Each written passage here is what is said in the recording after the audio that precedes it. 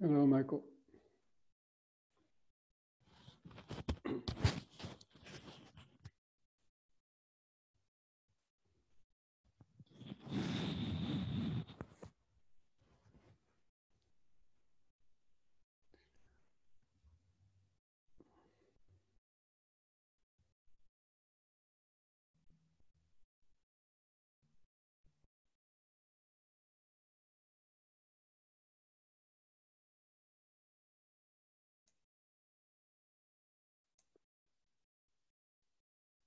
Testing 1, 2,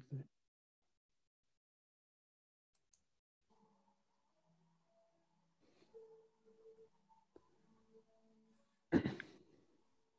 Good evening, Bhante. Good evening. How are you? Fine. Very good.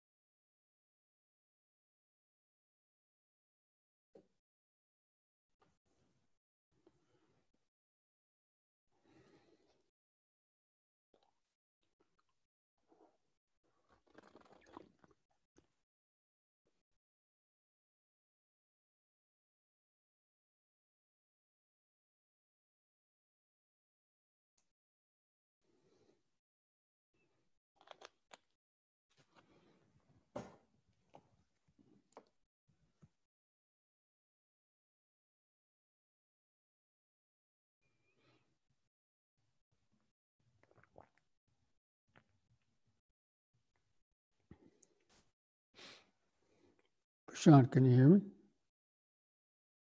Yes, Bhante, I can hear you. How are you doing today? Yeah, better. Yeah. Every day, I think, I manage the day, I feel better. Bhante, you want me to... Bhante, your video is not coming and you want me to make me the host. Yeah. Yeah, I just turned my video off for a moment. Yes, very good. I can see you now. Yeah. Bhante, I think your left-hand side light is not on for you. Oh, you noticed that? I thought Yes, something looked a little different, yeah. Yeah. Okay, I'll turn it on. I better. Of course, it won't last. Anicca, like everything else. So, Chirasti, you heard about the passing away of Jnanadeepa, right? The Danish monk, yes, Bhante. My aunt told me. My aunt told me about it. Yes, I heard. I was quite moved by it. We saw those videos, the pictures about the priest, Danish priest. Did you see the ones that I had taken? Yeah, I think so. That's you. Yeah, there was some. Yeah, there was a link to an article I wrote about him on my blog. Oh, okay. That we had 10 years ago, I had visited him, and I had known him even when I first came to Sri Lanka. As a new monk, I had met him, and we had some Dhamma discussions, and he had inspired me. And so I finally met him again just 10 years ago after a long not having seen him. Which part of Sri Lanka he was, his monastery where he was practicing? Well, he practiced, he was ordained at Island Hermitage, but then he left there after a while. Yeah. Anyway, I think it's time for us to start now. Right.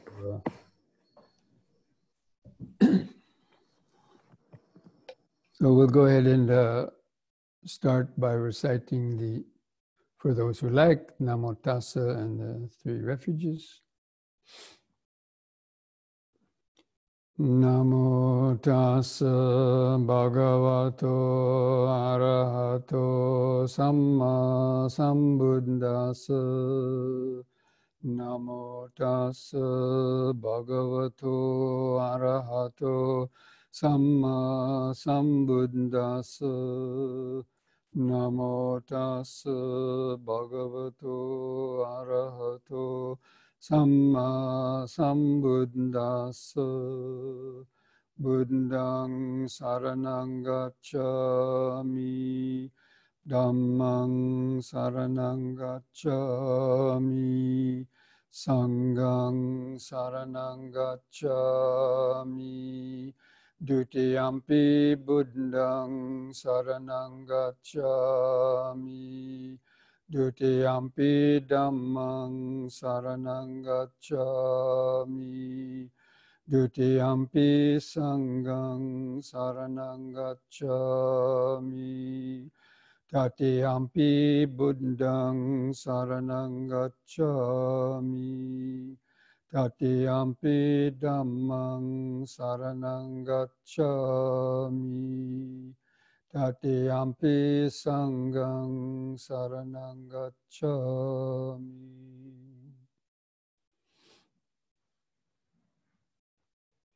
So welcome, friends, to this Wednesday night Sutta class.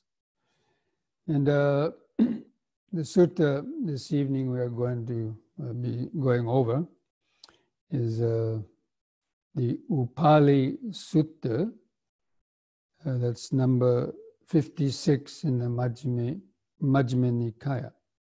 And I sent out a link to this sutra. I hope some of you were able to read through that. One person mentioned that she had read it. And Upali was a lay person, but he was a follower of you could say, a rival sect, although the Buddha didn't really consider his other people rivals, but this sect of the Nigantha Nataputta, who was the leader of the Jain sect. But anyway, one day, one of the disciples of this Nigantha Nataputta, his name was Diga Tapasi, it came to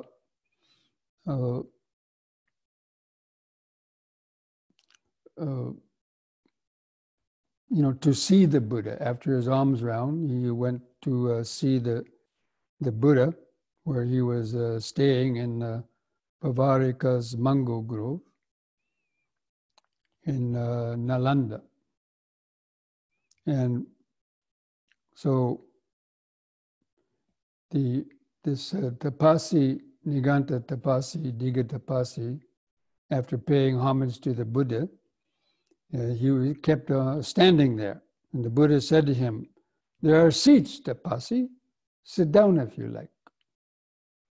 So Diga Tapasi took a low seat, and then the Buddha kind of straight away asked him a question. Normally people would sit down and, then they would ask the Buddha a question, but then the Buddha, asked him a question, knowing that his teacher, the Nigantha Nataputta, taught a form of karma that the Buddha didn't agree with.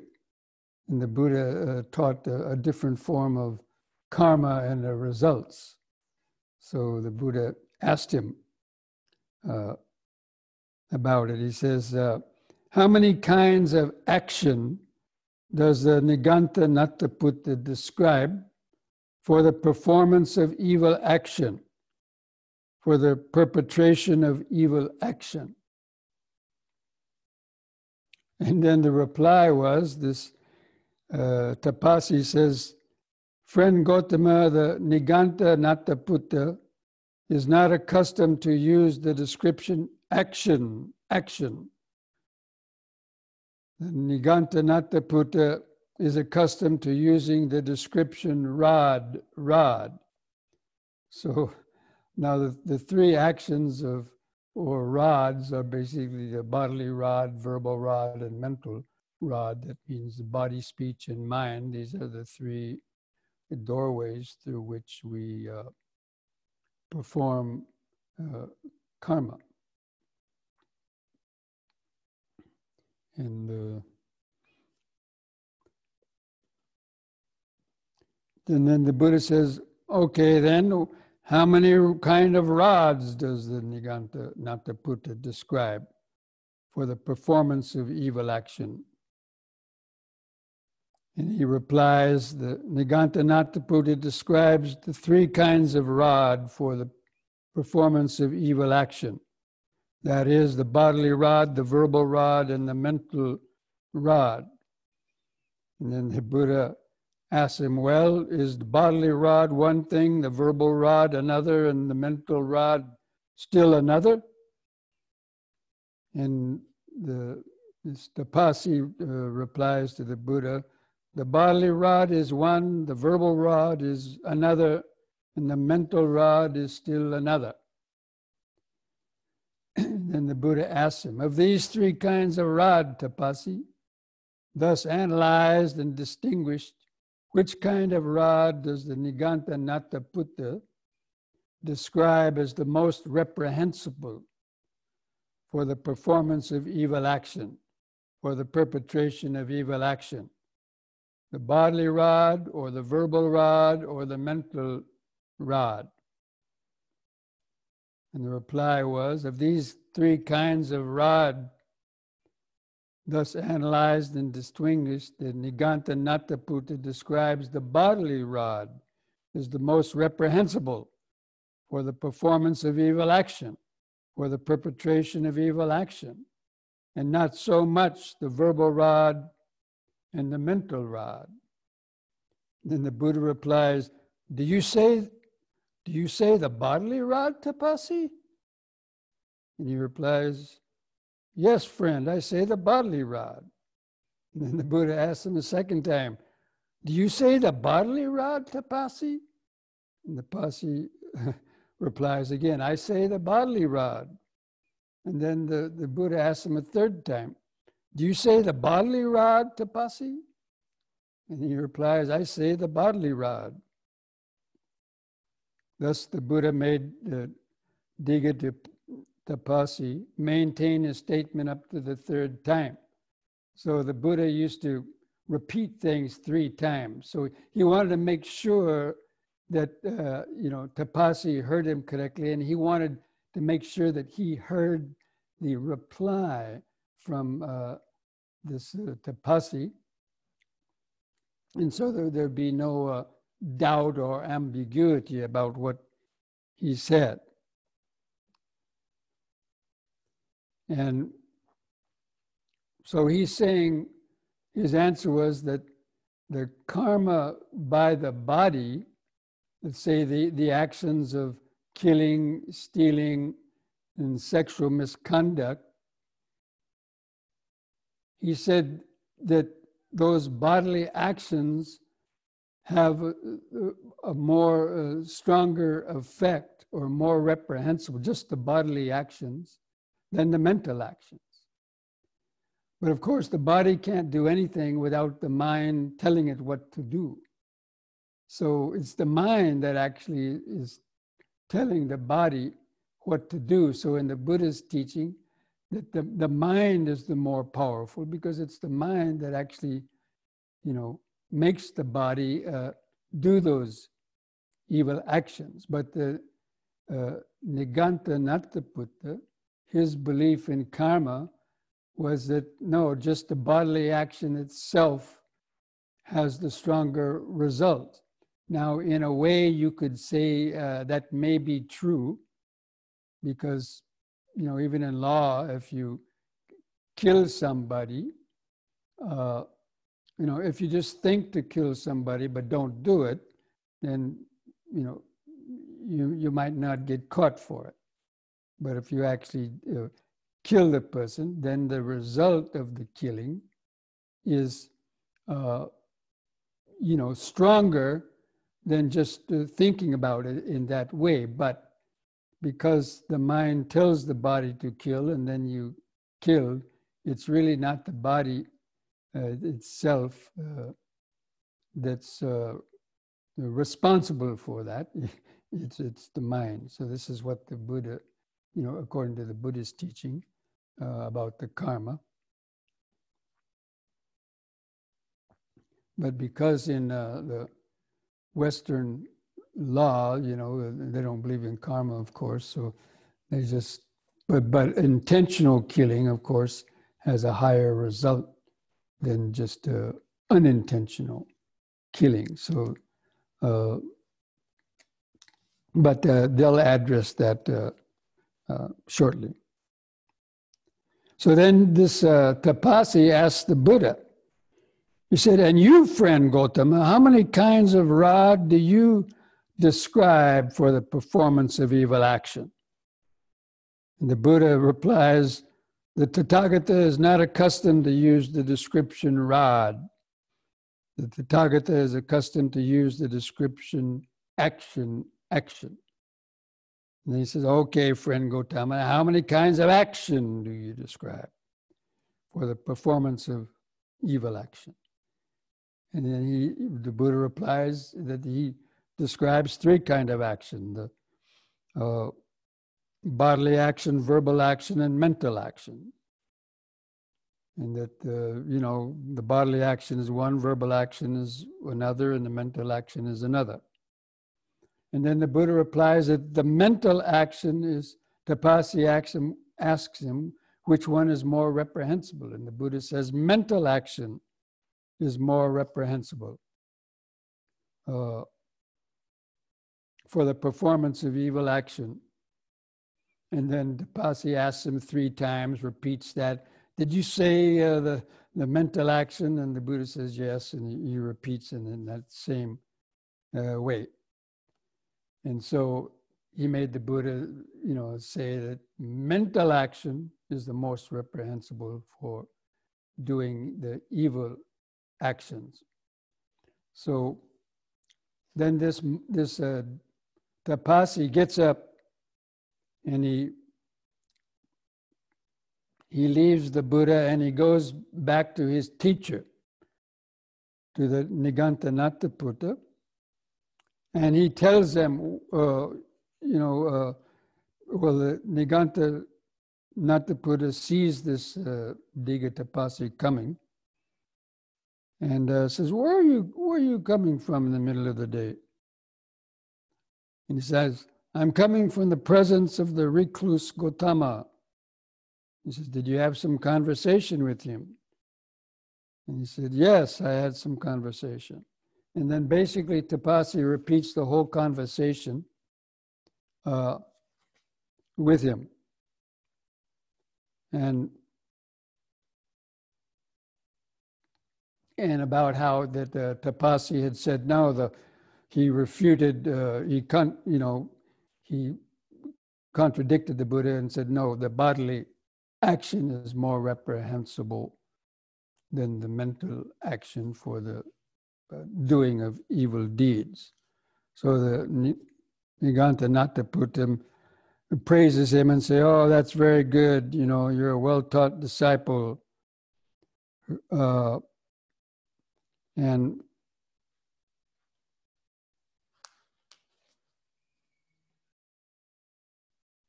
then while he's Nigantha Nataputta is praising this Tapasi's conversation with the Buddha, you know, repeating that the bodily action is more reprehensible.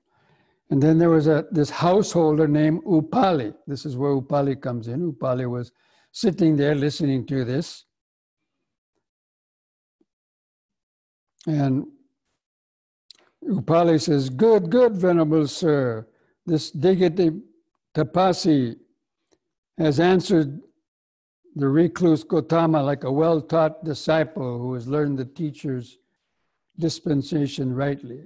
What does a trivial mental rod count for in comparison with the gross bodily rod? On the contrary, the bodily rod is the most reprehensible for the performance of evil action. And then this Upali, he's like, quite proud. He says, now, Venerable Sir, I shall go and refute the recluse Gautama's doctrine on the basis of this statement.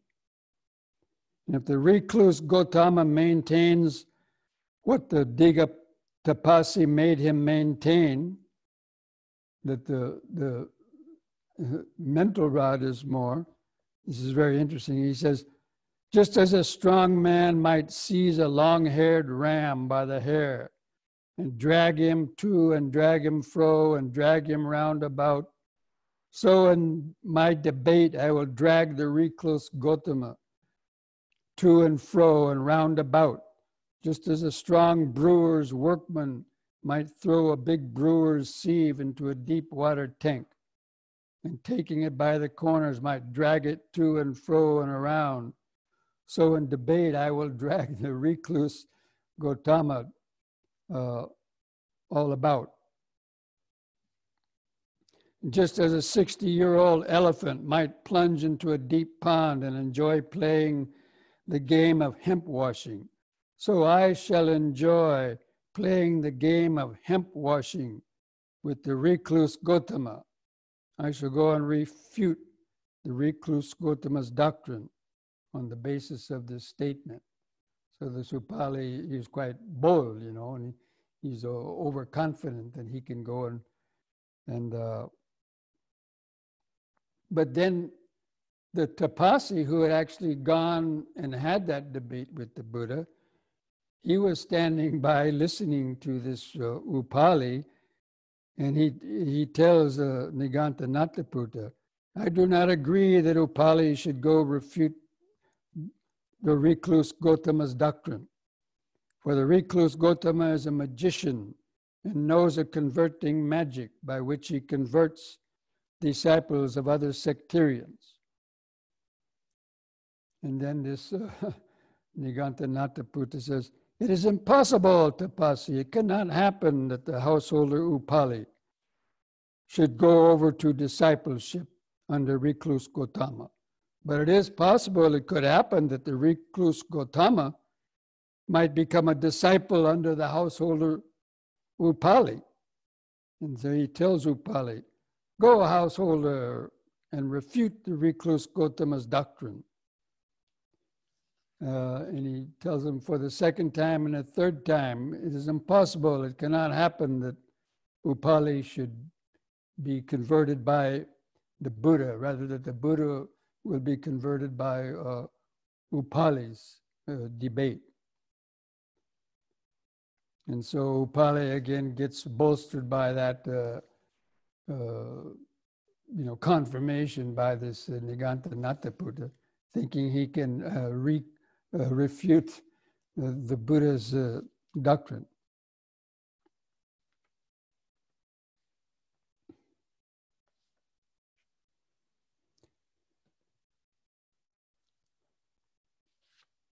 So Upali comes to the Buddha, and then the Buddha asks him, or no, he asked the Buddha, did this Digha Tapasi come here? And the Buddha replies, yes, Digha Tapasi came here, householder.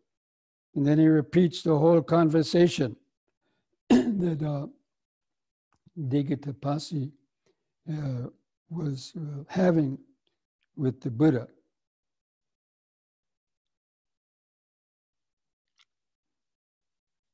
And he says, what does a trivial mental rod count for in comparison with the gross bodily rod?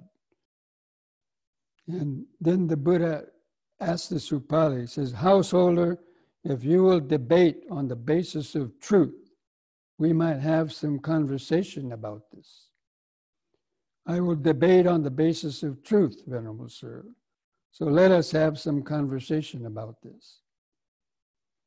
And so the the Buddha tells this to this householder, Upali. What do you think, householder? If some Nigantha, that means disciple of this Nigantha Nataputta, might be afflicted, suffering, and gravely ill, needing treatment by cold water, which his vows prohibit. And he might refuse cold water, though mentally longing for it. So they have this vow, I guess, that they should not use hot water because they're afraid if they boil water, it might kill some invisible microbes. And so they don't want to boil water, so they only use cold water for treating their illnesses. But he would like to have the hot water. Mentally, he would, but because of the vows, they have their own monastic vows. Just as Buddhist monks have their Vinaya rules, these Niganthas had their own monastic vows that they shouldn't use cold water. But so because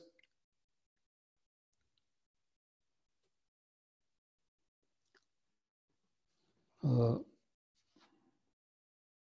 a minute. No, excuse me, I think I got that wrong. I'm sorry. It says they might, that this Nigantha might refuse the cold water and use only the permissible hot water. Because of this, he does not get cold water. He might die. Now, householder, where would the Nigantha Nataputta describe his rebirth? He says, there are gods called mind-bound. He would be reborn there. Why is that? Because when he died, he was still bound by attachment in the mind. So his attachment that he wanted cold water, but because of his vows, he could only use the hot water. So because of that, mind was still clinging to the idea of cold water. He might be born in this realm called mind-bound. And so the Buddha then asks him, householder, pay attention how you reply. What you said afterwards does not agree with what you said before, nor does what you said before agree with what you said afterwards. Yet you made this statement, I will debate on the basis of truth. And then this Upali says, though the Buddha has spoken thus, yet the bodily rod is still the most reprehensible for the performance of evil action. And then he gives him another little simile. The Niganthas might be restrained with 4 checks, curbed by all curbs, clamped by all curbs. And yet when going forward and returning, he brings about the destruction of many small living beings. What result does the Nigantha Nataputta describe for him? And he says the Nigantha Nataputta does not describe what is unintended as greatly reprehensible. So actually, one of the monastic vows of these Niganthas was they would carry a broom with them. And they would sweep the ground in front of them so they wouldn't deliberately, if they saw any ants crawling, they would sweep the ground so they wouldn't trod on them, thinking that they would, if they stepped on it, that would be an evil thing. I mean, even if they didn't know it, because the body did it.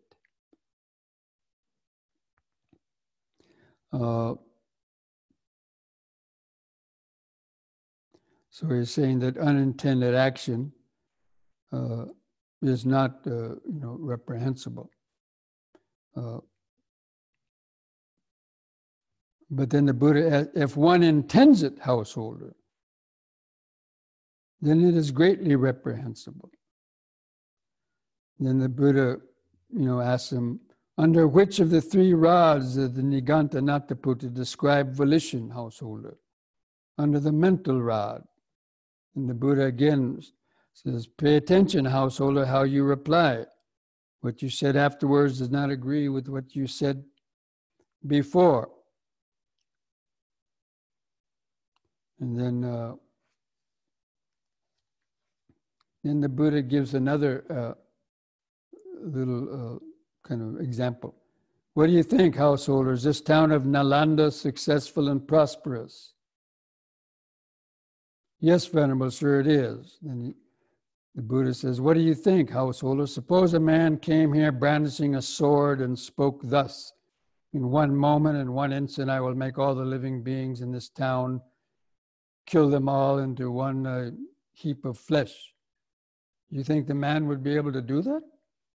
And Upali says, Venerable Sir, 10, 20, 30, 40, if even 50 men would not be able to kill all the living beings in this town of Nalanda into one mass of flesh. So what does a single trivial man count for? But then he says, suppose some recluse or Brahmin came here, possessed of supernormal power, attained a mastery of mind, and he spoke thus, I will reduce this town of Nalanda to ashes with one mental act of hate. What do you think, householder? Would such a recluse be able to do that? And he says, yes. Such a recluse or Brahmin possessed of supernormal power and attained to mastery of mind would be able to reduce, even 50 people to ashes with one mental act of hate. Or even 40 or 50 towns the size of Nalanda he could reduce to ashes. And then the Buddha says, again, pay attention how you reply. What you said before does not agree with what you said afterwards.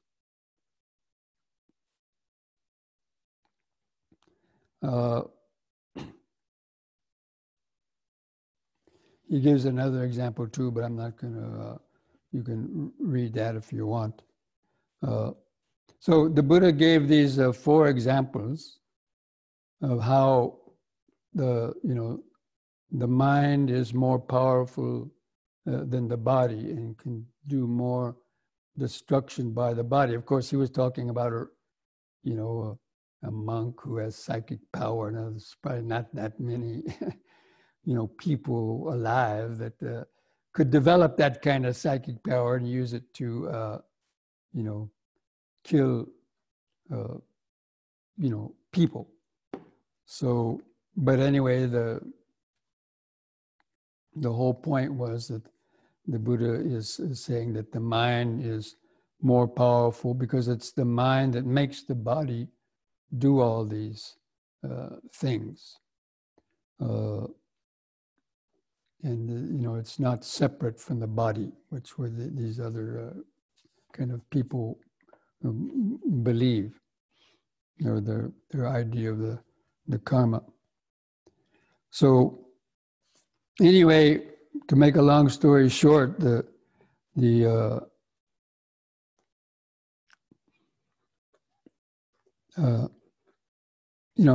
the Buddha's reply, the Upali says, Venerable Sir, I was satisfied and pleased by the Blessed One's very first simile. Nevertheless, I thought I would oppose the Blessed One, the Buddha, and kept on kind of continuing the debate because he wanted to hear the Buddha's other different replies to this same kind of question. And so essentially Upali, becomes a disciple of the Buddha.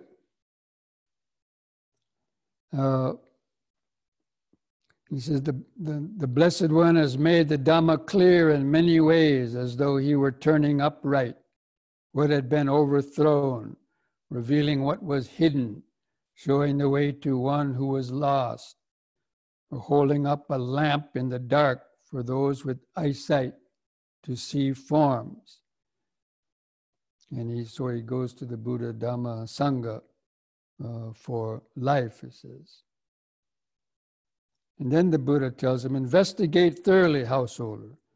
It is good for such well-known people like you to investigate thoroughly.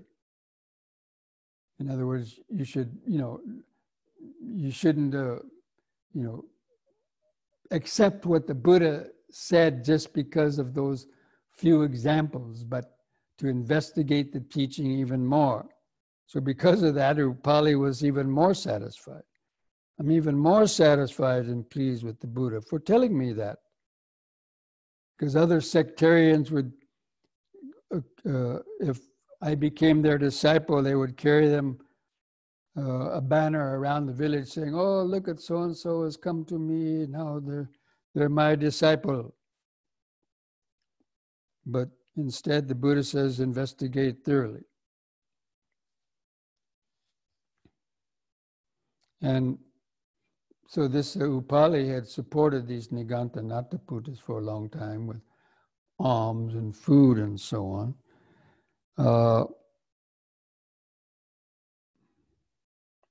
And he tells Upali that, okay, you might be going to refuge for me, but you've been supporting this Nigantha Nataputta, and you should continue to support them with food because they depend on you. Then Upali again, he said, oh, I'm even more pleased with the Buddha because you're telling me to continue to support this Nigantha Nataputta when I don't believe his doctrine anymore. And I understand yours. Yours is better. But anyway, Upali goes back home and he tells his servants not to give food to the disciples of Nigantha Nataputta that come to collect food. He said, we should not give any food to these ascetic disciples of Nigantha Nataputta. I'm only going to give one to the Buddhas, only give food to the Buddha's disciples. And then this Digha Dipasi, who initially had gone to the Buddha and had that conversation, he heard about Upali had become a disciple of the Buddha and is no longer giving food to the disciples of Nigantha Nataputta. And he went and told this to Nigantha Nataputta. He said, it's impossible, Tapasi. It cannot happen that the householder Upali should go become a disciple under the Buddha. And a second and third time.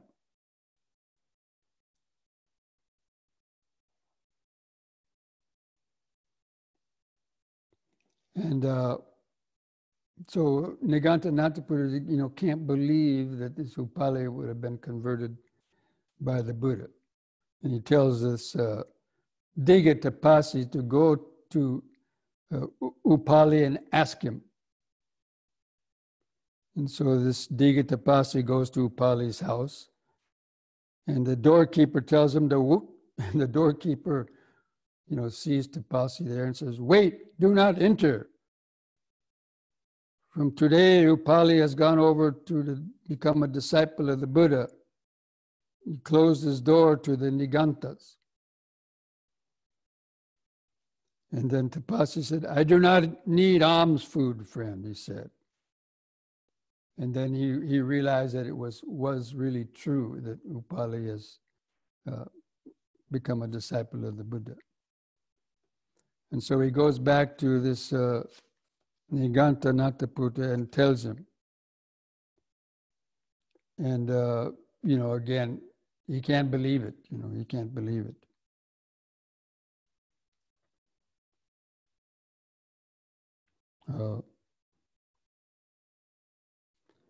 And so Nigantha Nataputta goes to the Upali's house.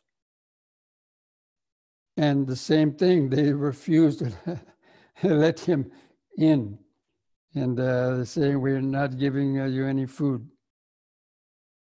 No, actually, it says, tell Upali that I'm standing at the outer gate and he wishes to see you. So they didn't let him in the house, but this Nigantha Nataputta was standing at the outer gate.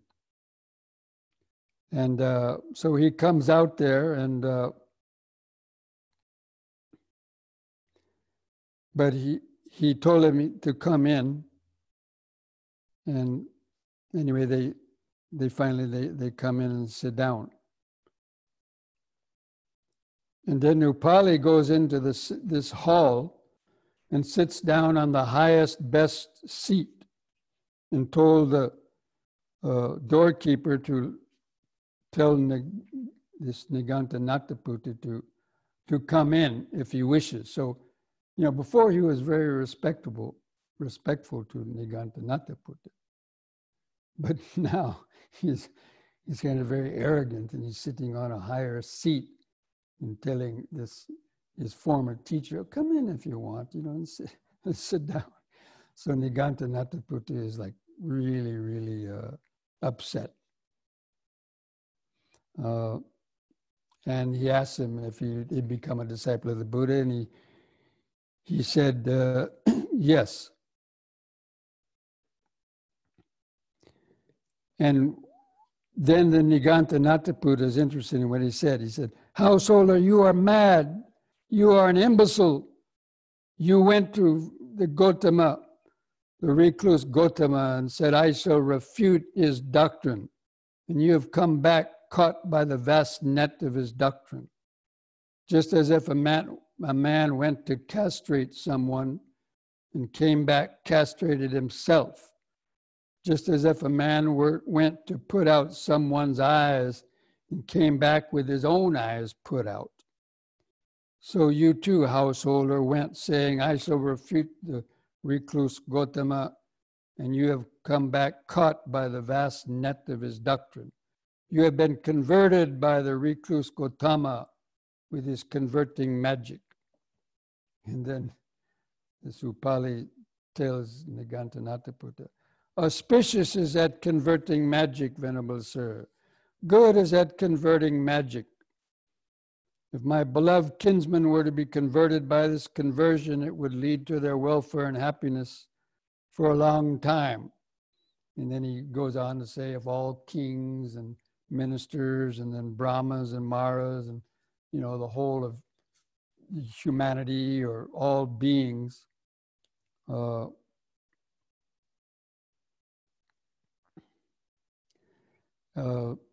anyway, so there's some other things. I'm not going to read all the rest. You can read about it. But, Upali recites verses in praise of the Buddha. And at the very end, and then Upali tells him, Venerable Sir, suppose there were a great heap of many kinds of flowers, and a clever garland maker or the garland maker's apprentice were to knot them into a colored garland. So too does the Blessed One have many praiseworthy qualities, many hundreds of praiseworthy qualities. And at the end, this Nigantha Nataputta was unable to bear the honor done to the Blessed One by Upali.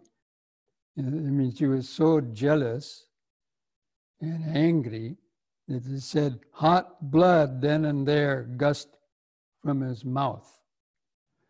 And so this is a statement that has also been mentioned in some other suttas, but it refers to people that had so much intense anger and hatred and animosity, toward the Buddha, that that had happened.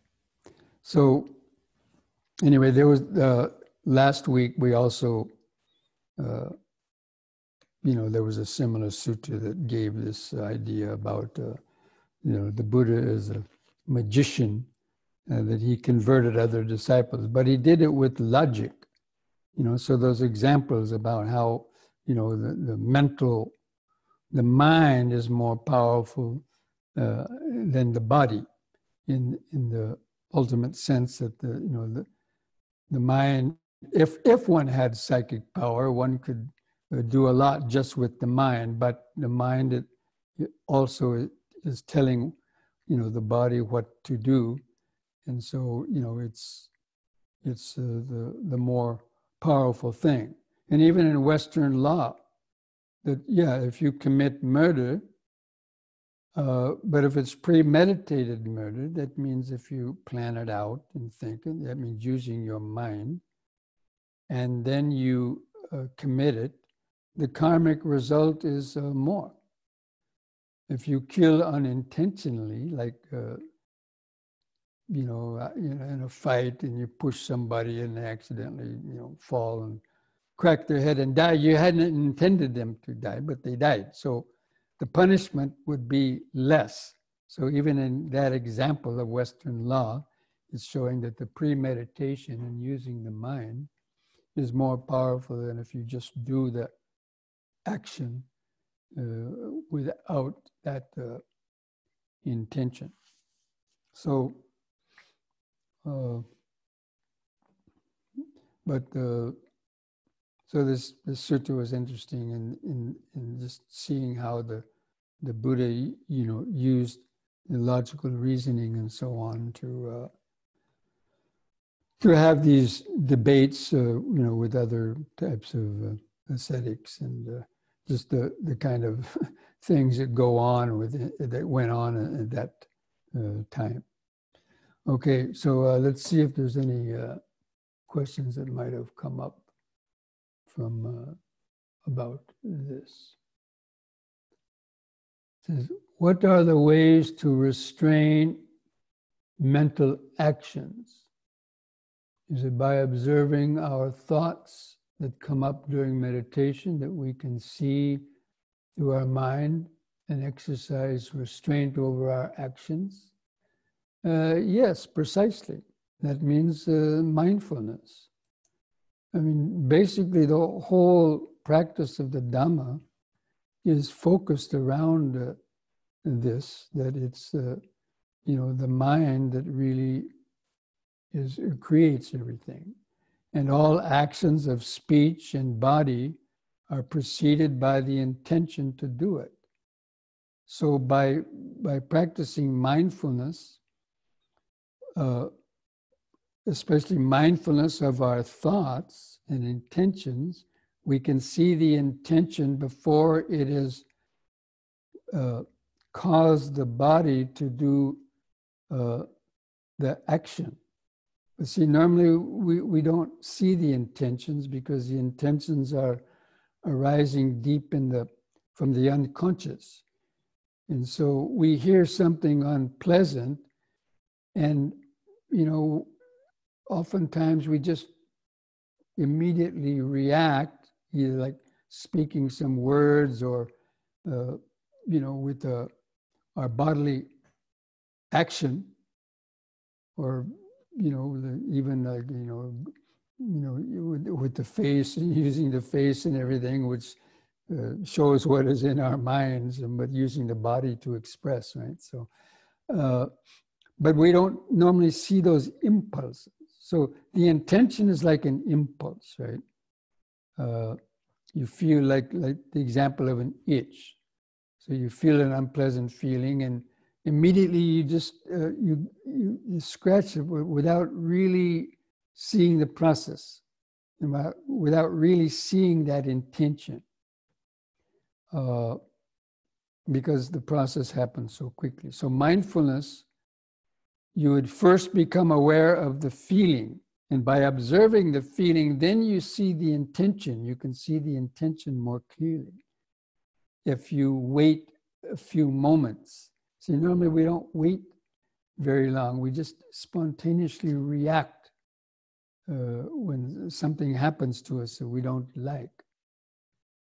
And so we don't see clearly intention. So the mindfulness is, provides for that, being able to watch the sensation.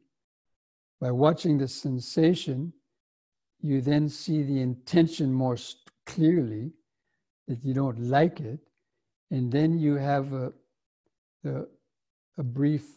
period of time where you can contemplate it. Do I really need to react to this? Is it really that big of a deal? And using the right effort, you can let go of that intention. Or while you're contemplating it, that intention might dissolve by itself, or you realize the futility of, doing that reaction. So, yes, that's about the only way, and that's why mindfulness. But again, the mind isn't easy to watch. I mean, the thoughts happen so subtly. That's why we practice mindfulness of the body and learn how to slow down and move a little bit more slowly. And by moving a little bit more slowly, we can more clearly see our intentions. So like, for example, in walking meditation, when you walk really slowly, you can see the desire to lift the foot up and to swing it forward, to put it down, and so on. But when you're walking fast, there's no way you can really see that. So the mindfulness of the body practice helps to, be able to, by slowing down, you're able to see your thoughts. And also, as you're able to see the subtler sensations in the body, that helps you to see the subtler urges that are arising in the mind before you've reacted to them. So the whole practice of mindfulness is about using the body to get in touch with the feelings. And then when you're paying attention to feelings, you can see the mental states and the thoughts, which includes the urges and so on to do the actions.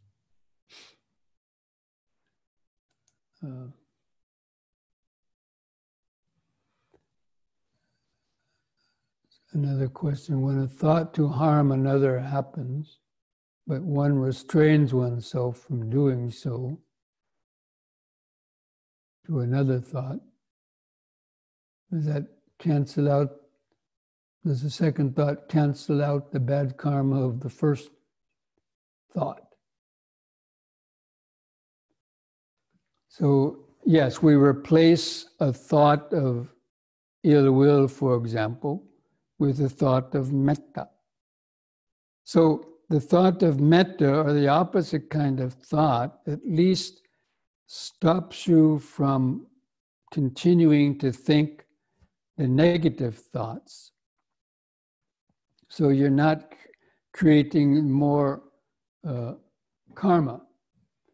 So, or you don't take action on the thought. Now, if you would continue to generate these negative thoughts, it might then issue forth in some kind of action of body or speech. But by checking those negative thoughts and replacing them with the opposite type of positive thoughts, you prevent that negative action happening. And the more you can do that, that's applying the right effort, your effort to abandon the unwholesome thought and to create and replace it with the wholesome thoughts. That's all part of the right effort. And if you are able to do that over and over again, then gradually those negative thoughts will get less and less. So in the way our positive thoughts can cancel out the negative thoughts, especially if we repeat the positive ones over and over enough, and to make them so that they're automatic, they will gradually eliminate the power of those anusayas, those latent tendencies. But only with the attainment of the Maggaphala do you actually uproot the greed and hatred.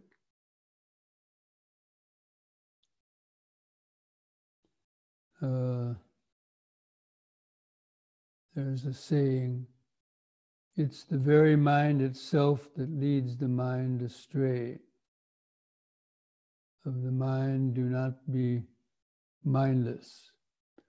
Yes, it's also true. I don't know if that was exactly said by the Buddha, but could have been said by others. But yes, that's why, the first two verses of the Dhammapada are that mind is all actions are led by the mind. Mind is their master, mind is their maker. Even all phenomena are created by the mind.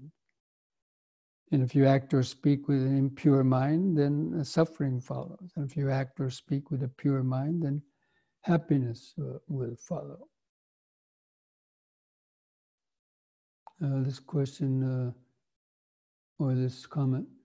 Sometimes I feel as though thoughts arise randomly without any intention, as I don't feel compelled to take action. Is this possible, or is the intention just dissipating very rapidly?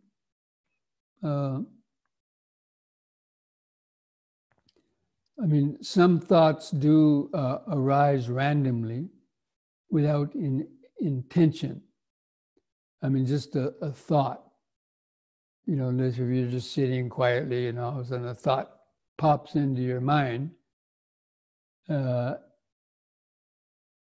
And so there's no intention necessarily to think. And so one may not be compelled to take action. Is the intention just dissipating very rapidly? The intentions are very subtle. But, there could be some reason why the thought arose in the mind, but they're so subtle that, we may not really know the reason. But it's especially it's about the intentions before your speech and action.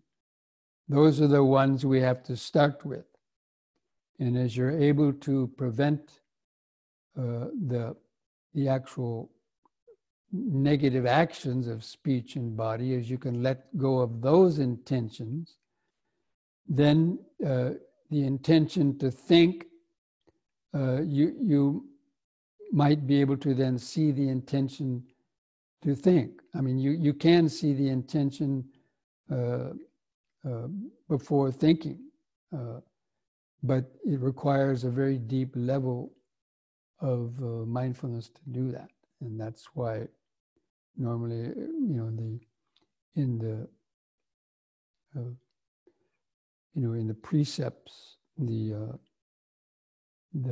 silas are just stopping the actions, those negative actions, and the 10 unwholesome actions.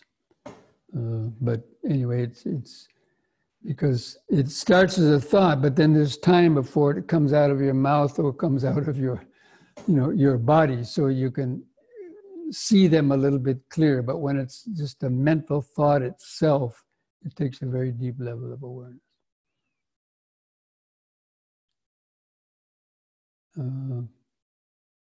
We practice mindfulness of the body, feelings, sensations, and of the mind in meditation. How do we practice mindfulness of Dhammas? What is the conditioned versus non-conditioned Dhamma?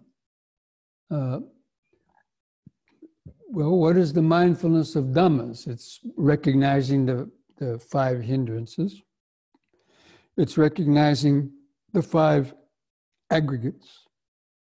And it's recognizing the 6 senses.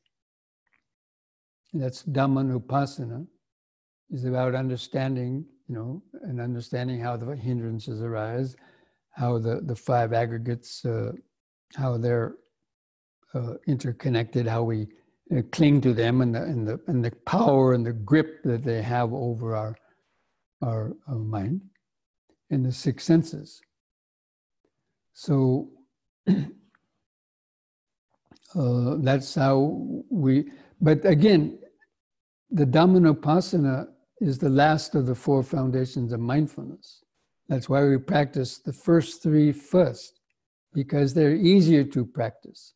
Only after practicing mindfulness of the body, mindfulness of feelings, and mindfulness of the mind, by that time we would have developed sufficient concentration and mindfulness to be able to then contemplate these more mental phenomenon of the Dhammas. Now, what is a conditioned Dhamma? A conditioned Dhamma basically is everything. There's only one unconditioned Dhamma, and that is the Amata Dhamma, the Nibbana, the deathless state. Everything is conditioned. The five aggregates are also conditioned. The six senses are conditioned. So only Nibbana is the unconditioned Dhamma. Everything else is a condition, really.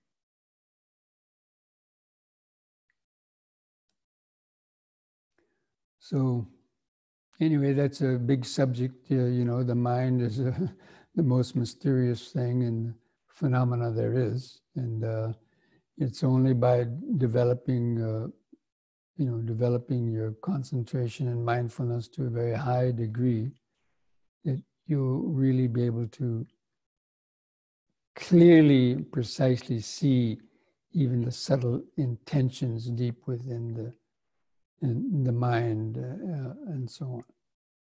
But that's why we start with the body and gradually work our way into being able to see the mind itself. Okay, friends, so I think that'll be enough for our discussion, because it's about our hour is up.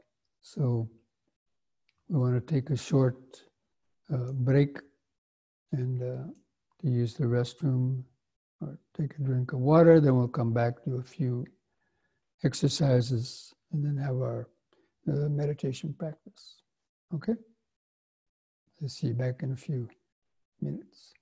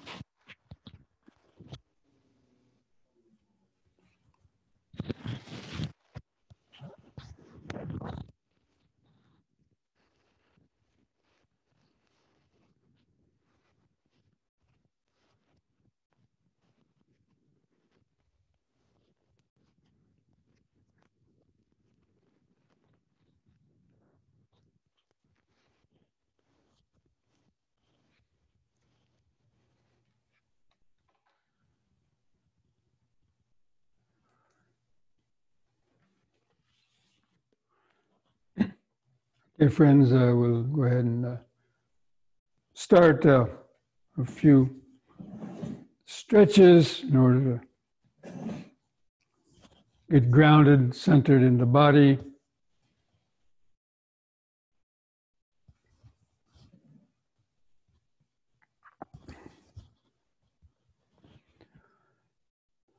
So just stand straight, relax your shoulders, feel the arms and hands hanging at the sides. Feel your feet pressing the floor. Gently close the eyes, try to mentally feel the height and weight of the body over the feet.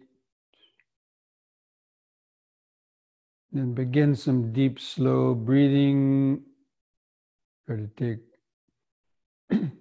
4, 5, or 6 seconds to slowly breathe in and hold the air in the lungs a few seconds. And feel the relaxing contraction of the out breath.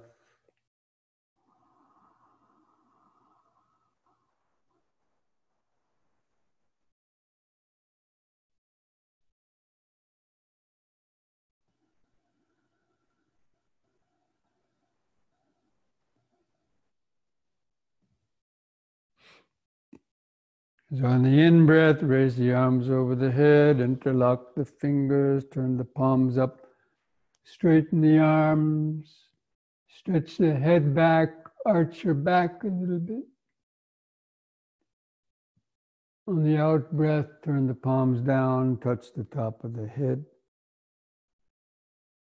And again, in-breath, palms up, stretch the head back.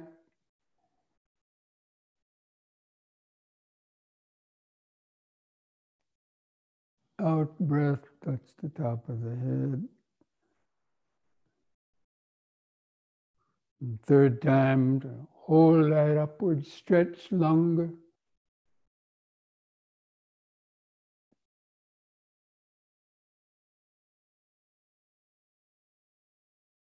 And release the fingers and the out breath, arms back to the sides.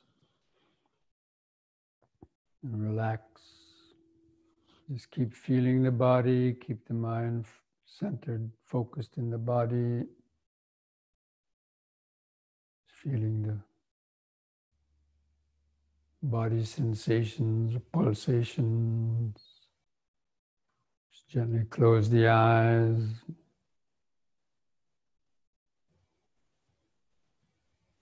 And just mentally remember standing,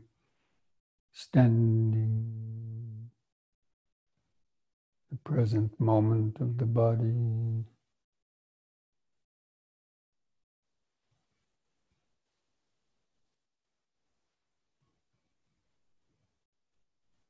And the next in-breath, push up on the toes and raise the arms up over the head like this.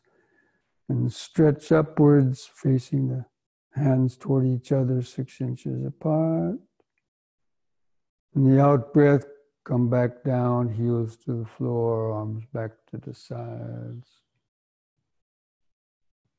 Use the breath to help lift and lower the body. Again, in breath, it's like blowing up a balloon, helium balloon.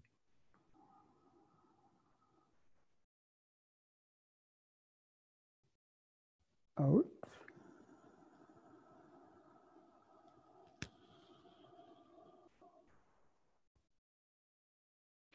Once more in.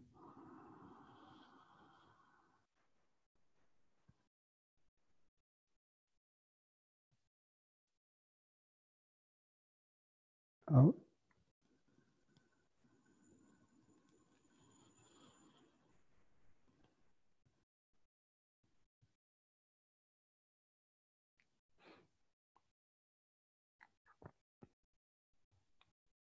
Just keep feeling the body, subtle sensations or pulsations.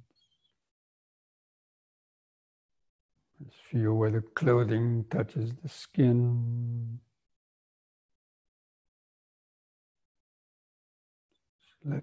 letting go of your thoughts.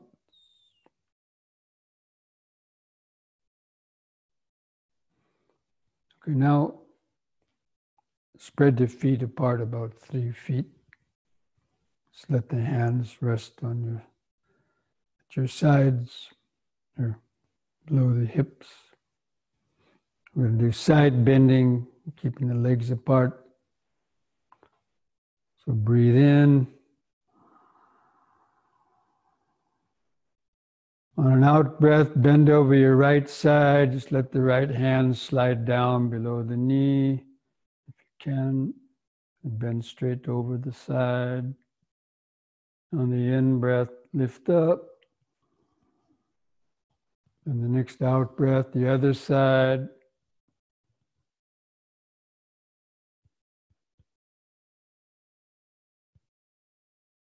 In breath, lift up. Again to the right, out breath.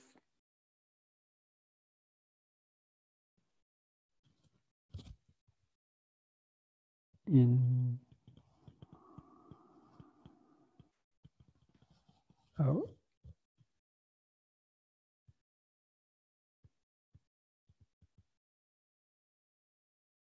In. Once more.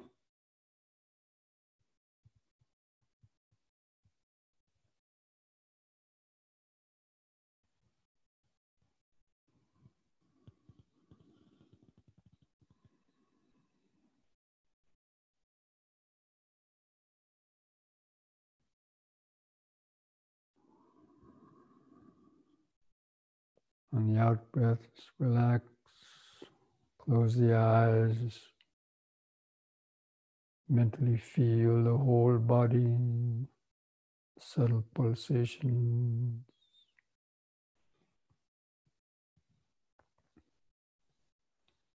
If you can't feel that, just feel where the clothing touches the skin in different places. Just present moment awareness.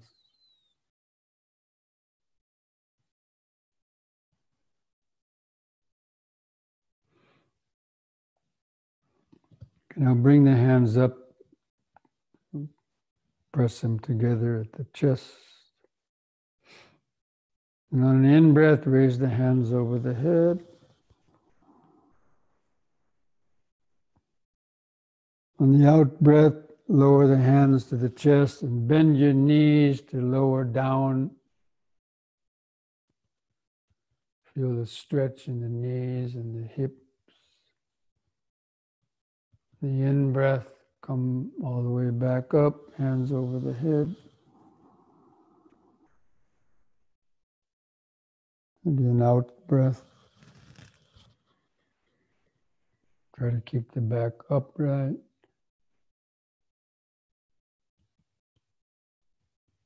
In.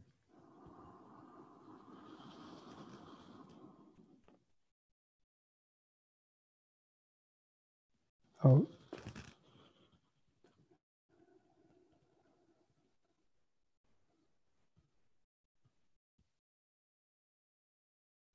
In.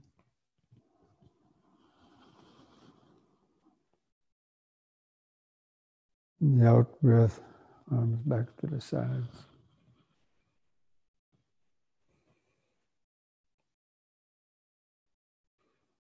Just feel the whole body.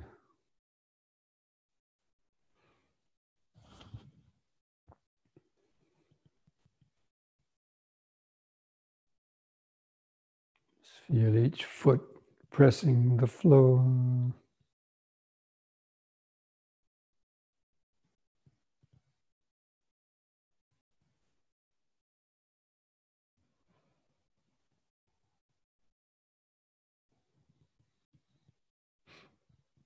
Now bring the legs and feet closer together.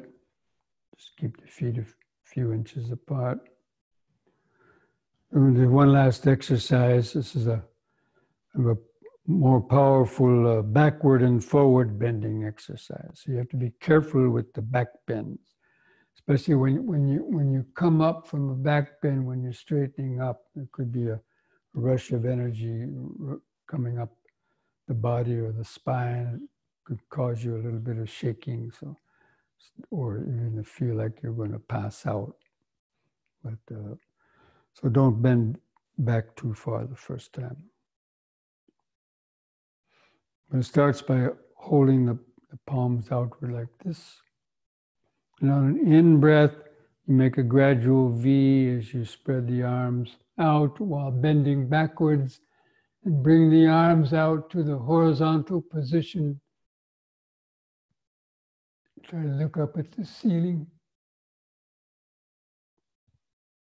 And carefully lift up.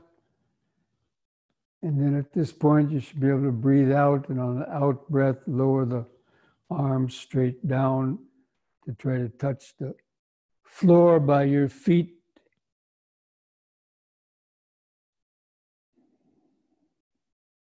Try to keep the legs straight if you can. Then begin standing up, turn the palms outward again, make the gradual V as you bend backwards.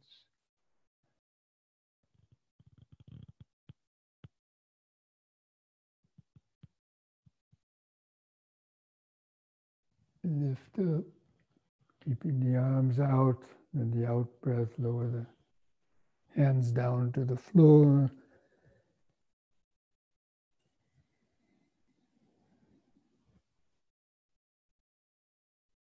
And third time, standing up, turn the palms outward, the gradual V with the arms.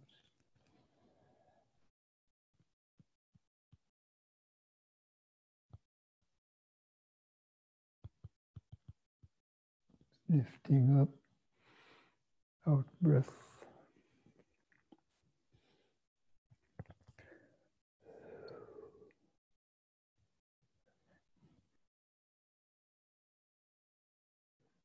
You're going to finish as you stand up, bring the hands together at the chest.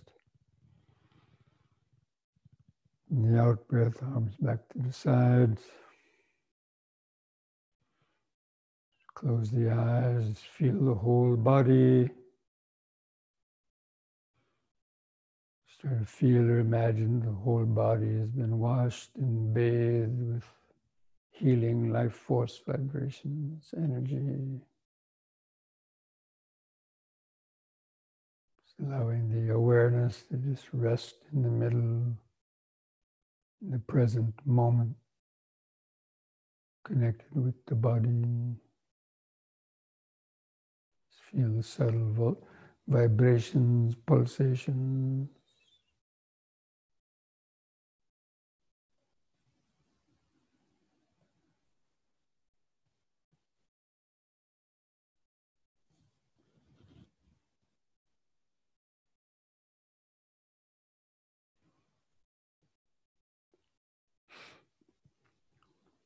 Okay.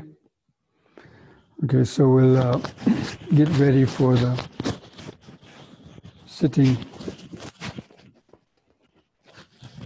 meditation.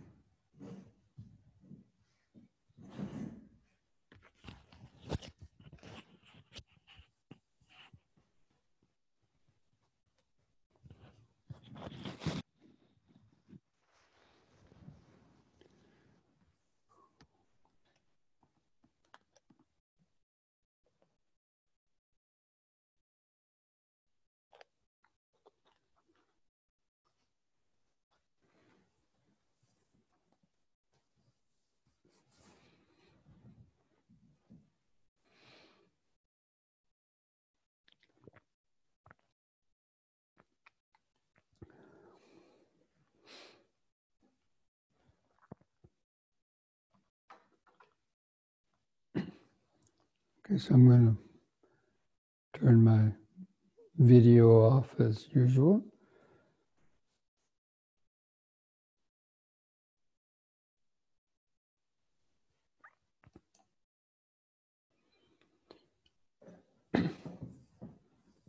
So try to sit straight.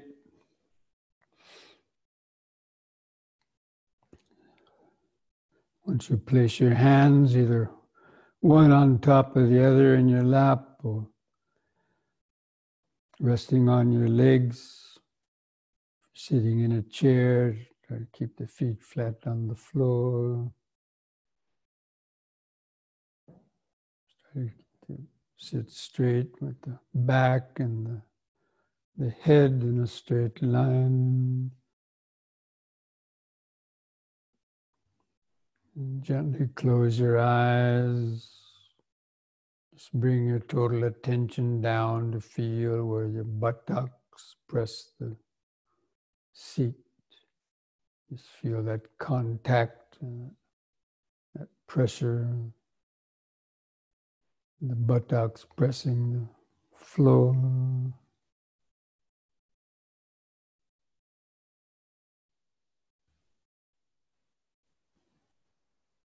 Then feel your feet and toes.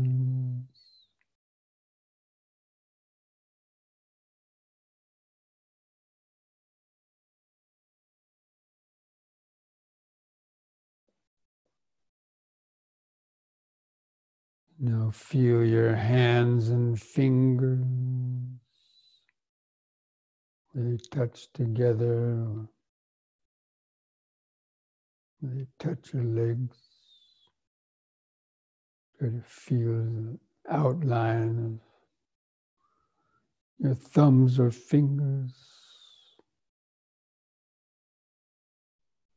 The subtle pulsations in the hands.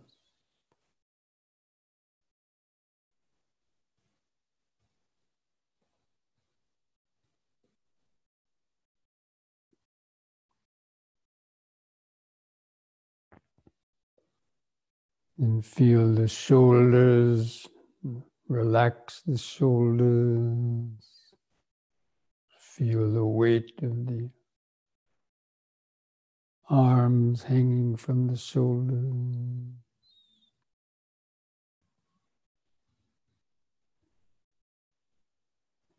Feel where the clothing touches the skin of the shoulders, the arms, the chest.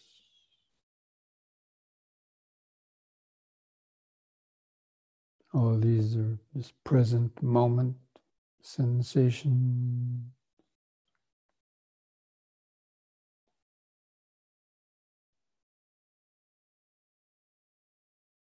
And now feel the head balanced on top of the neck. And feel your face, some sensations on your face.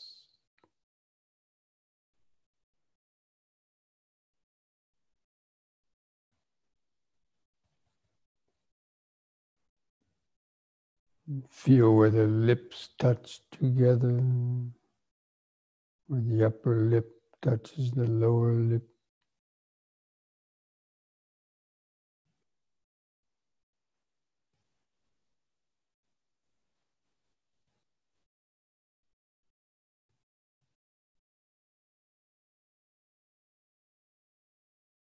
And feel the tongue laying in the mouth.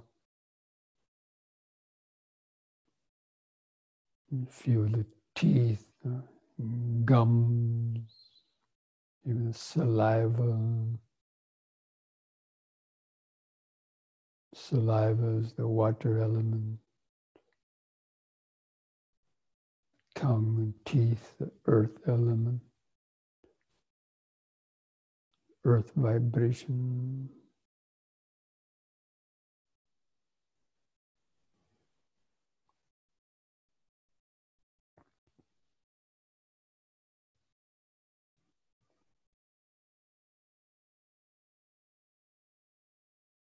Now feel the eyes and the sockets. And the eyelids stretched over the eyeball.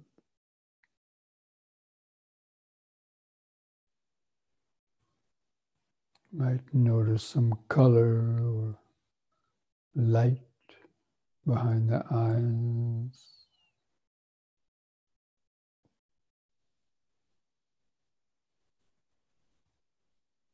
Might notice the subtle eye movement. Just relax the eyes.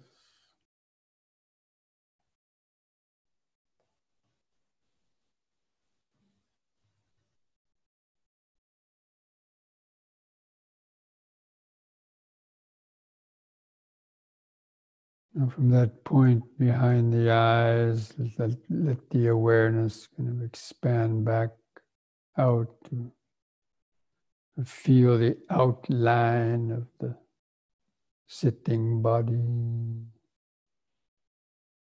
So all those different places we noticed,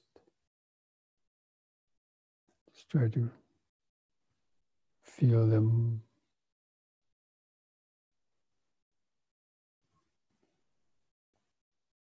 The outline of the sitting body, the buttocks and feet underneath, the hands and arms in the middle, at the sides, the head on top.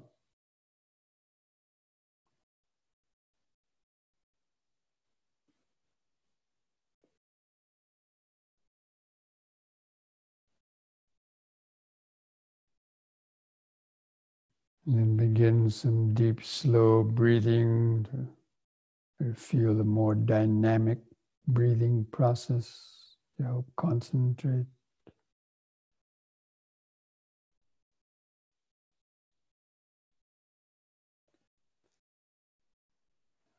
And after breathing in, hold the air in the lungs a few moments and feel the relaxing contractions of the out breath. Just take a few more deep, slow breaths, cultivating this basic mindfulness. Breathing in, letting go of the past and future.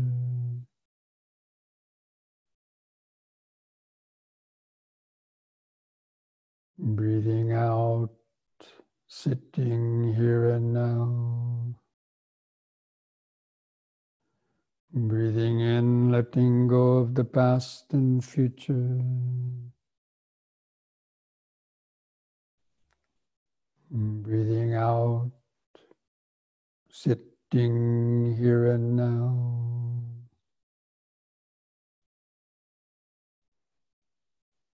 Now we're going to count the breaths from 1 to 10. Try to continue taking the deep, slow breaths to help you to concentrate and feel the body.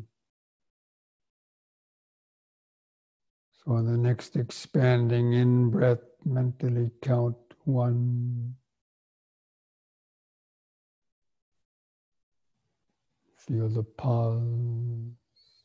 On the out breath, the contracting out breath, count 1.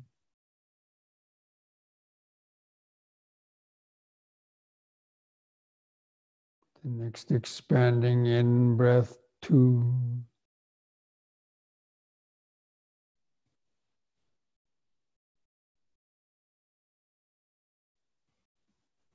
Contracting out breath, 2.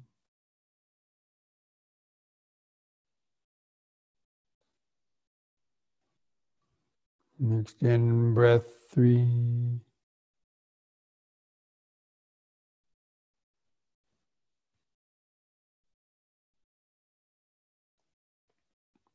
Out breath, 3.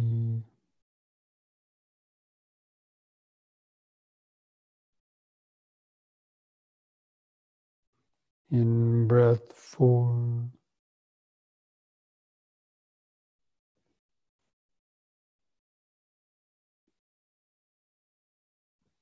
Out breath, 4.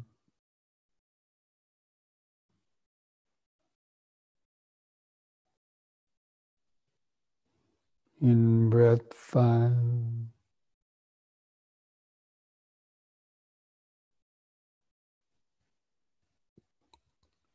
Out breath 5.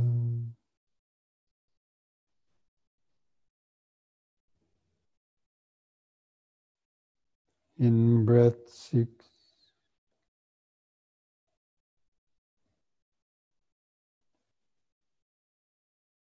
Out breath 6.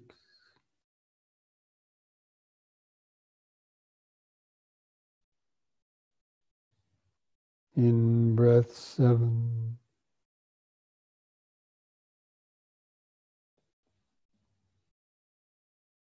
Out breath 7.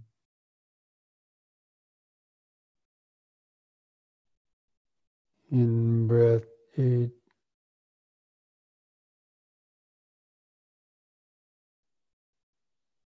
Out breath 8.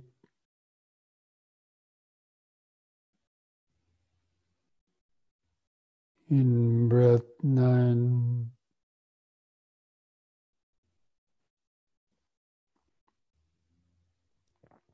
Out breath 9.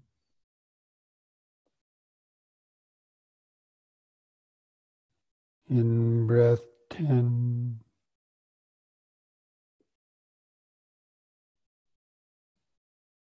Out breath 10.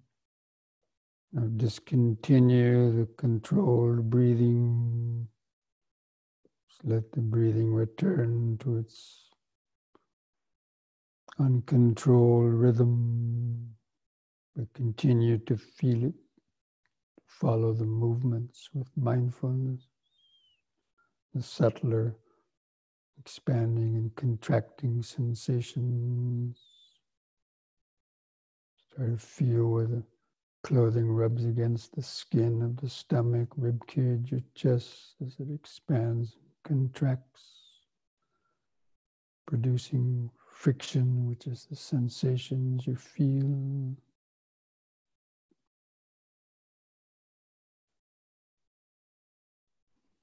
Just try to feel the whole in-breath from beginning to end and the brief pause. Feel the whole contracting out breath from beginning to end and the brief pause.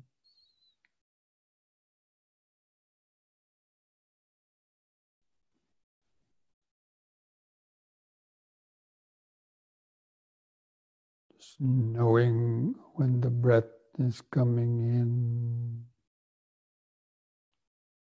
and knowing when the breath is going out.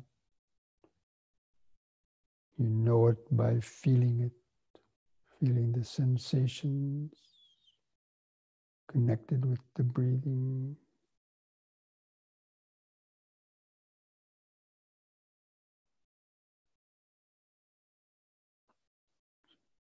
Just make that your primary focus of concentrated awareness.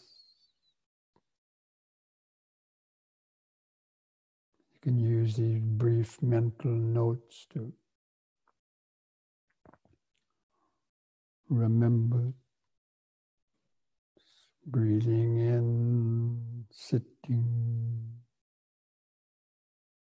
breathing out, sitting. It's the ongoing, continuous present moment of this body, sitting and breathing, sitting and breathing. Just remember that much. It's not much to remember. Just breathing in, sitting,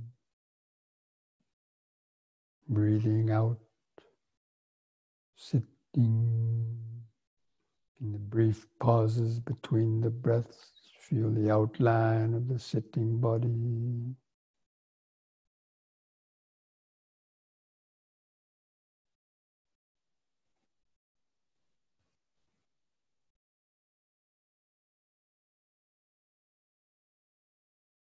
Breathing in, feeling the whole body.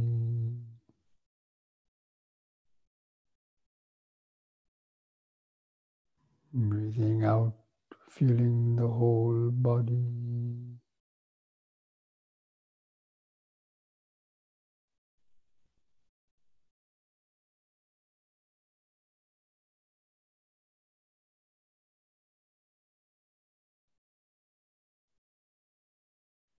Feeling the body in the body.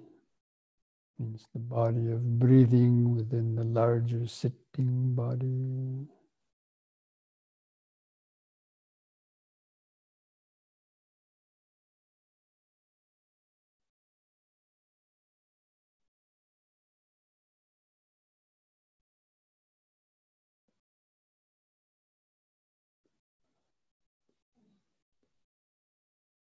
It's like tuning a radio dial onto a certain frequency. Just tune the attention into the frequency of sitting and breathing.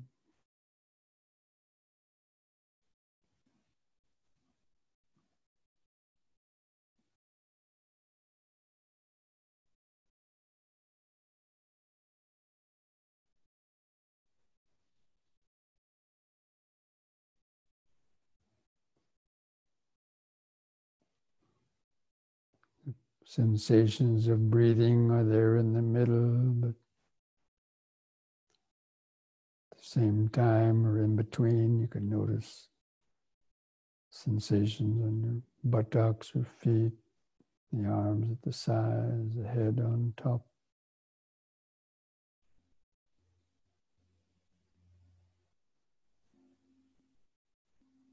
It's feeling the body in the body.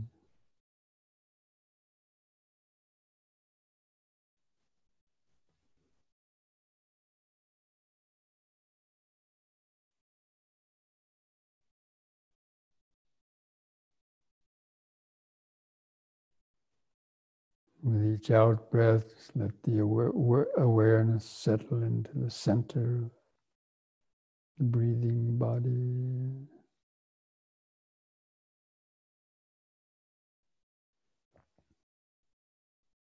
Let the mind settle into the present moment. This breathing body is the connection to the present moment.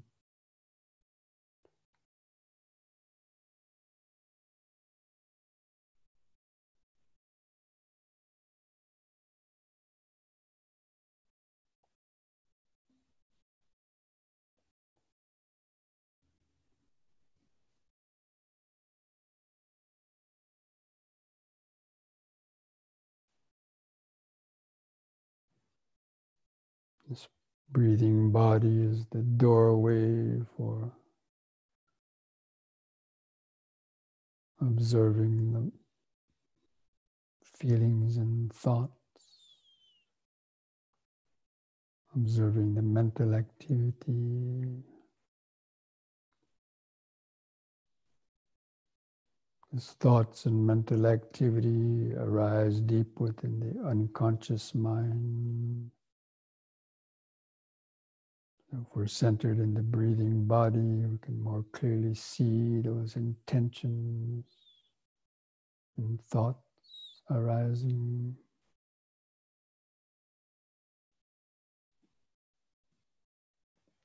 Or see any urges that arise, any urge to move, or even the urge to think,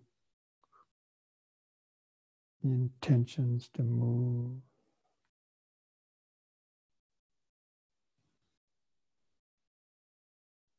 Especially if unpleasant sensations arise, we can see that urge to want to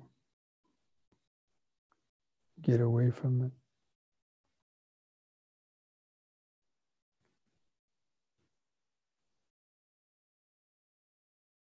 As we watch those urges, we can see any thoughts associated with that urges.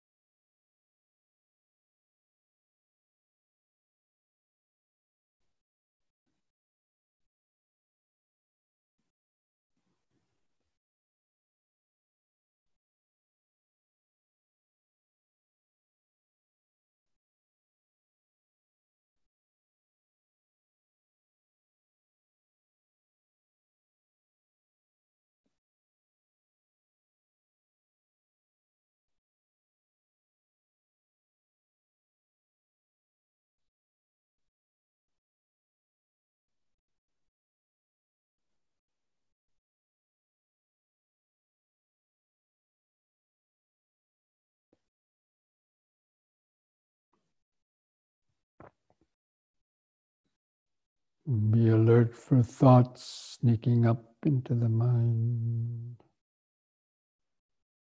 If you get caught up in thinking, just recognize it as thinking. Gently let go of the thought. Take a deep, slow breath. Bring the mind back into the body.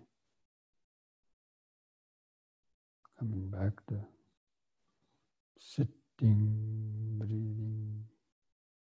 Sitting, breathing.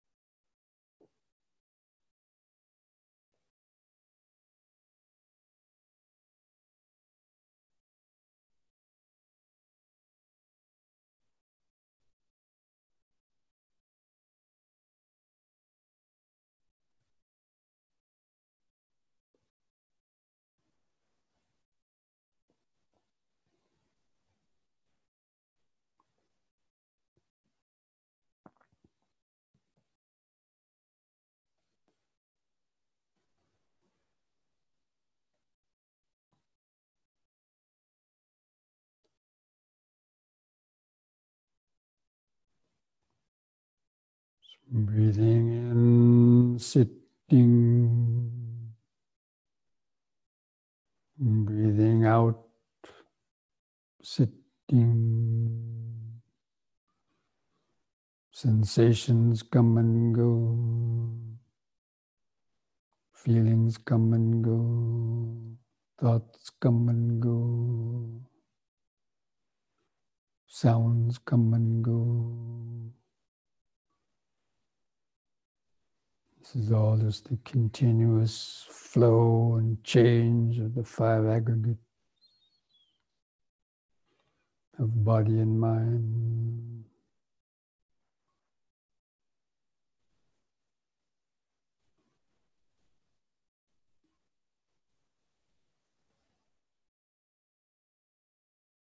But underneath all of that continuous change, your mental chaos is the silent dimension of the present moment.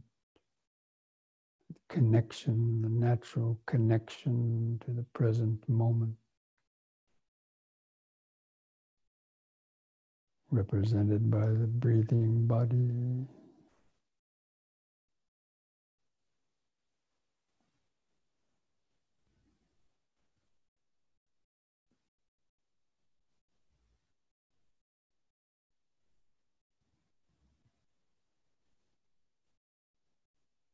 This breathing body is the lifeline to the present moment.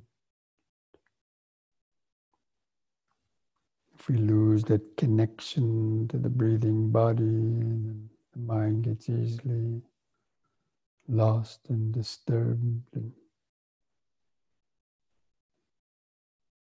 various sensations and thoughts, the past and future.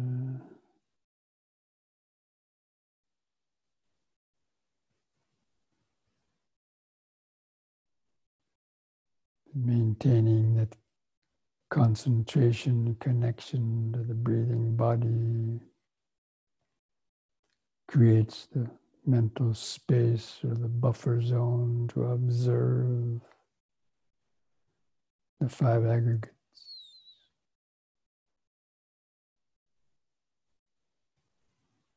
Just knowing that this is material form, material vibration, pleasant, painful, or neutral sensations, feelings, perceptions, thoughts, and the consciousness, ego consciousness.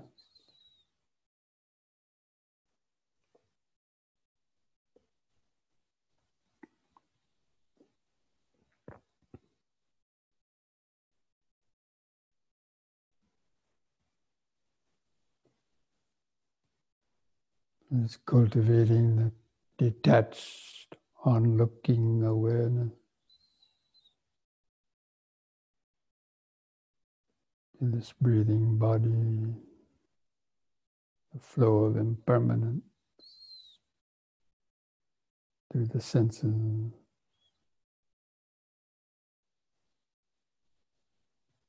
and thought.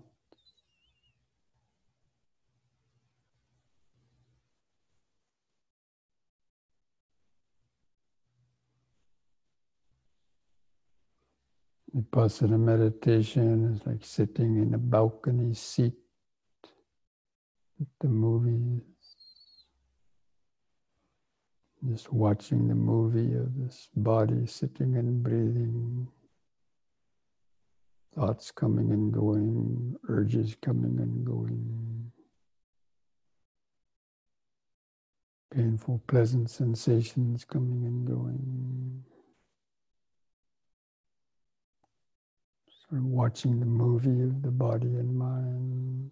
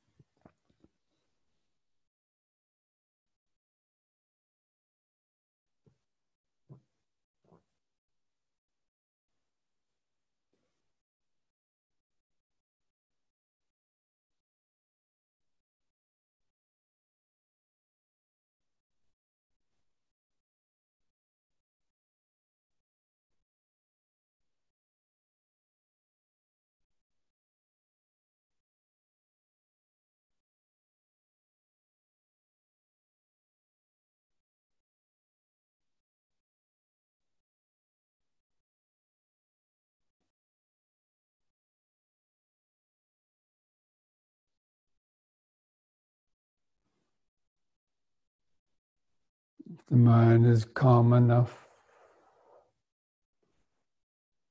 with good awareness, just try to get the feeling of this body being like an empty house with nobody home to answer the call, knocking on the doors and windows.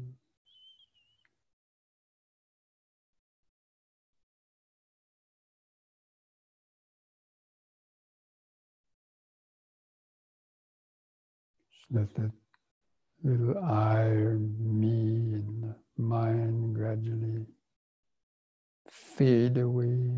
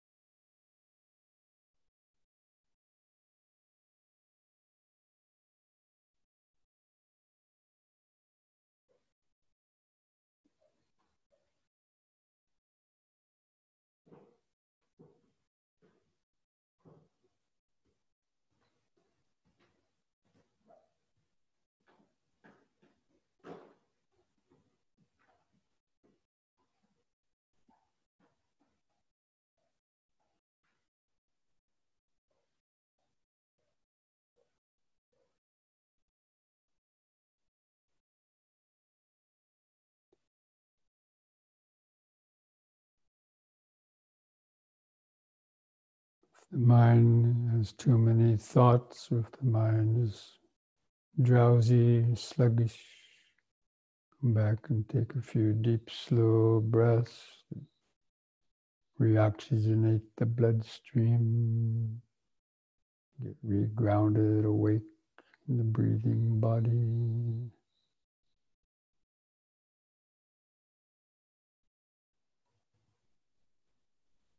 Coming back to breathing in, sitting, breathing out, sitting.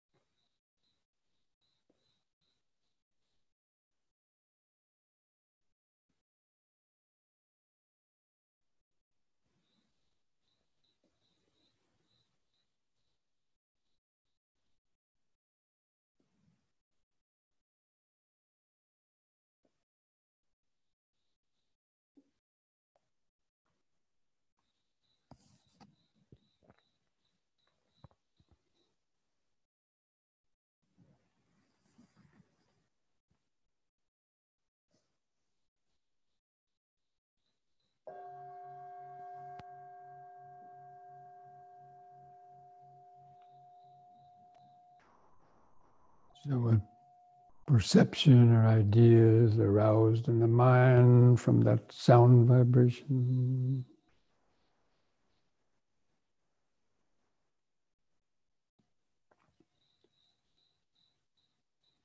Sabbi sankhara anicchati yada panyaya pasati atani bindati dukkhi esamago visuddhiyam.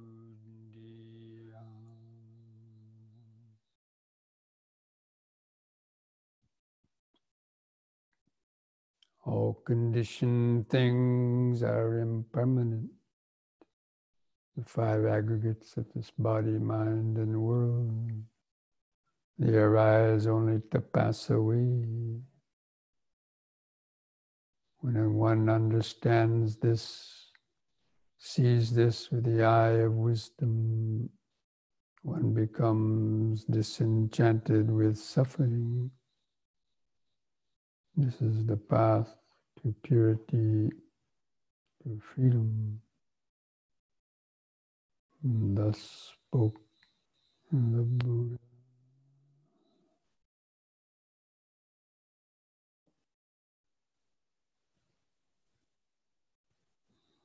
Now let's spend the last few minutes of the meditation cultivating and radiating out thoughts of metta, friendliness, kindness, best wishes to ourself and all other beings.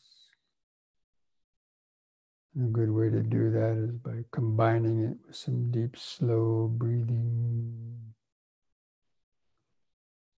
Again, take some deep, slow breaths, and after breathing in, hold the air in the lungs for as long as you comfortably can. Imagine or feel oxygen going into the blood, being carried out to all the cells of the body. Just imagine that as the metta going out to the cells of the body. And feel the relaxation on the out breath, relaxing the mind into the present moment. Just take several more deep, slow breaths like that. It's like sending metta to your own body, mind, nervous system.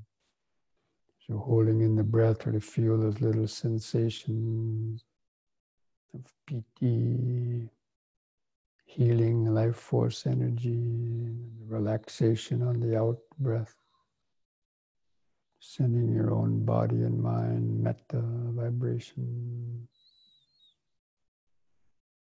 Just with the thought that may I be well, peaceful, and wise. May I be free from greed, hatred, fear, and ignorance. May I have the patience, strength, mindfulness, and wisdom to meet and overcome all difficulties in life.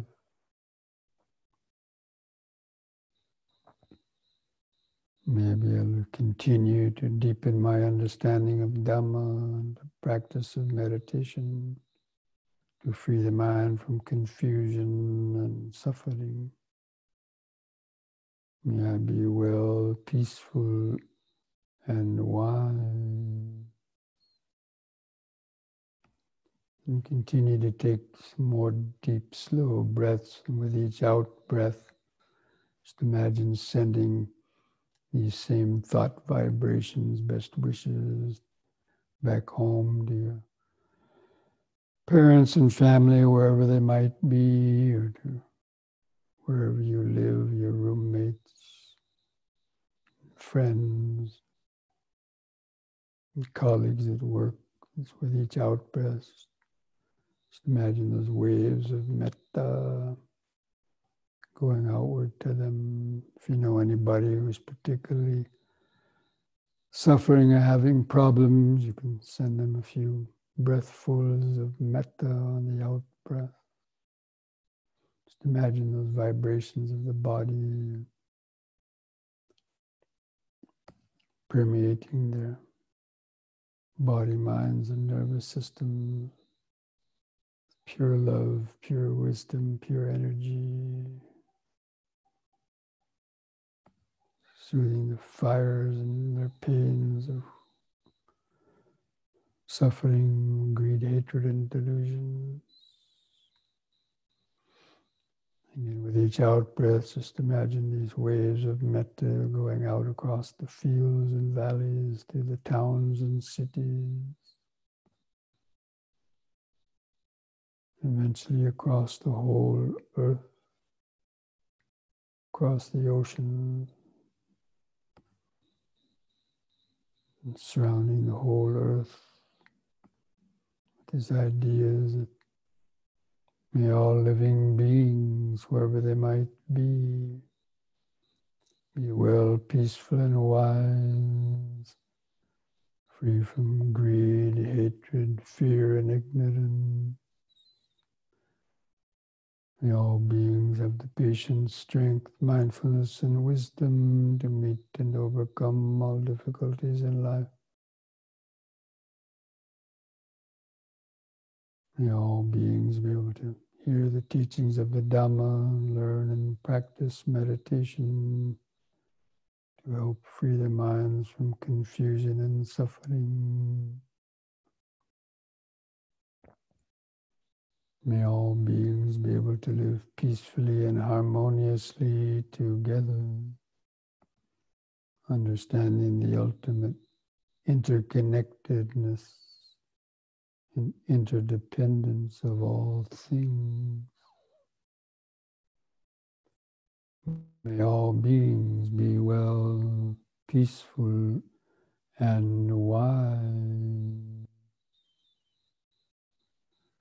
May all beings be well, peaceful, and wise. Just like a mantra reverberating throughout space. Well, peaceful, and wise.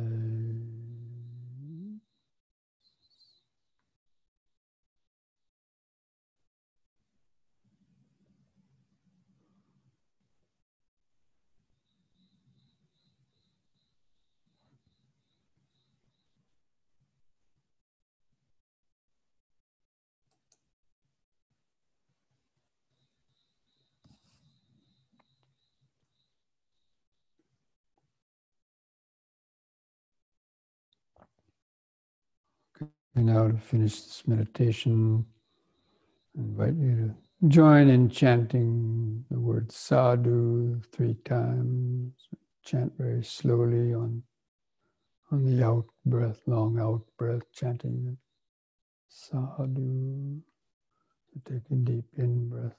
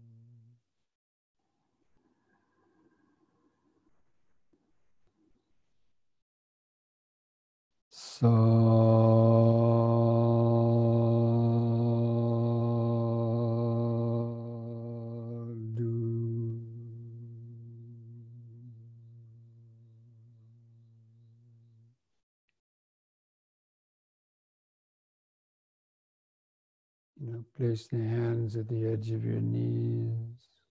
On the next in breath, stretch your head back and pull the hands against the knees to arch your lower spine.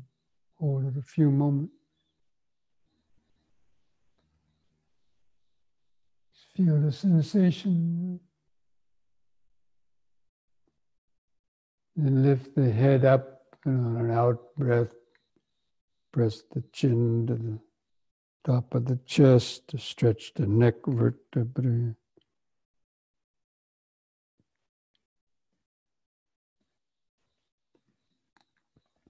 And lift the head up on an in-breath.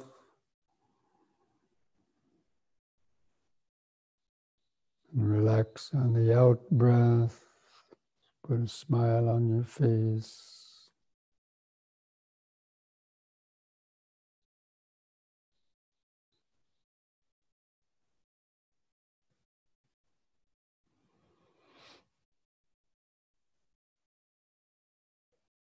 Okay, friends. So that brings our Wednesday evening sutta study and meditation to an end. And so during the week, try to reflect on that idea that the mind is, the most powerful thing for doing unskillful actions. Even though we do them with the body, it's our mind that's It's making the body do things that we might then regret or worry about, and so on. And just remember that in mindfulness, a day keeps dukkha away. That means practicing the M&Ms in between maybe your longer morning and evening meditations. Try to continue to stop every hour for 1 minute, come back to the body, the present moment, take a couple of deep breaths, send out metta to forgive anybody that might have crossed you or hurt you in the last hour, or forgive yourself if you did something unmindfully. Also, a sutta a day keeps delusion away, so try to read a sutta. Okay?